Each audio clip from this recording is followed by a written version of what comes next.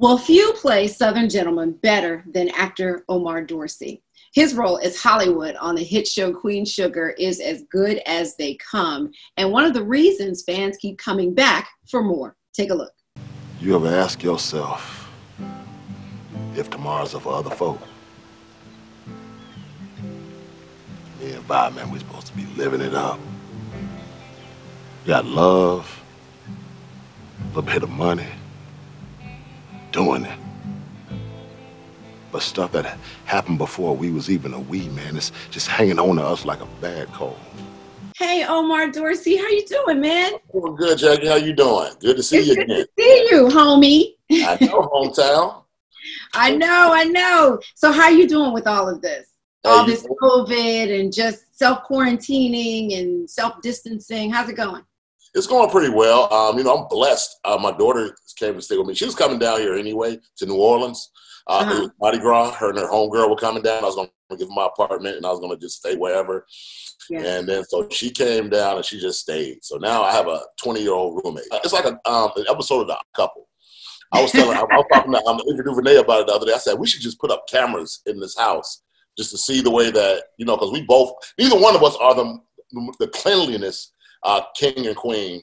So it's like we have to really check each other on that. But it's just been going around. She's about to be a senior in college, and so this is a real good time for us anyway, because we can bond and talk about adulting, as she calls it. So you're in New Orleans, you mentioned, and that is where you shoot this show that we all love so much, Queen Sugar. What can you tell us as far as, a lot of people want to know, because we're gearing up to that time where we see promos from the show. Yeah. Have you all shot, were you able to shoot a complete season, and will you be airing any of the new season anytime soon? We shot one episode. And it's funny because I was shooting another show, Aretha Franklin, the Genius series, playing James Cleveland on that one. And I was in Atlanta on my way back to New Orleans to start episode 2. And then that's when the production called and was like, we're going to just shut it down for a couple of weeks. And I was like, there ain't going to be no couple of weeks. We're going to shut this thing down for a couple of months. But, the new season is really, I don't want to spoil anything, but I've read about 4 or 5 episodes of it, and it's tremendous. It really is. The writer's room, Anthony Sparks and all the rest of the people in the writer's room, they came through with the A game once again. So it's going to be good. Whenever we get back to shooting, it's going to be real good. Well, fingers crossed that it will be soon, and we'll all be getting back to some sort of normalcy very soon. You got to give me sugar, man. Give me sugar. We need it. You got to have it.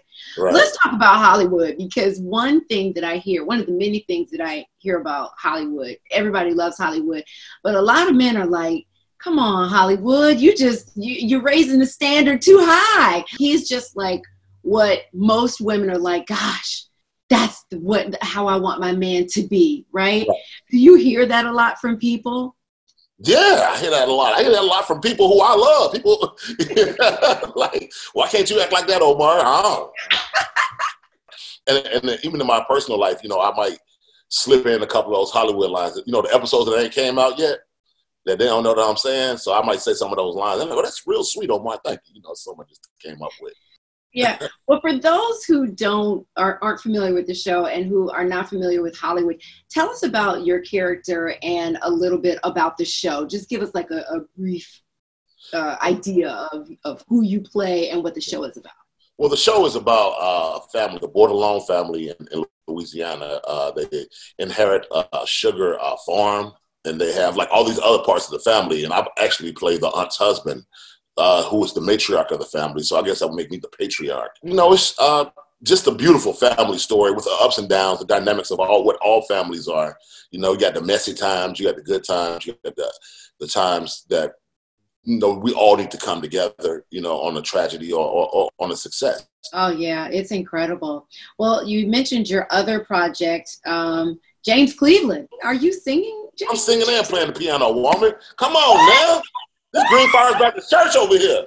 This Green Fire's Baptist Church. What you talking about?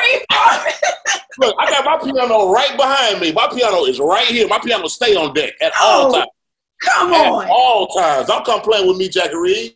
You bring things I did not know. How did I not know this? What? Blessed, but I'm gifted, as the old folks would say.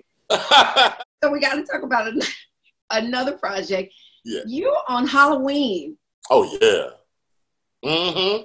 How are you staying alive on this? I don't know, but it's so much fun. I pray that, people can go see it because it is tremendous. It's a totally, I don't want to give any spoilers, but man, Michael Myers ain't the only bad guy. You know what I'm saying? Is Jamie Lee Curtis back in this one? Yeah, she back. Yeah, me and Jamie Lee out there fighting. We out there back to back.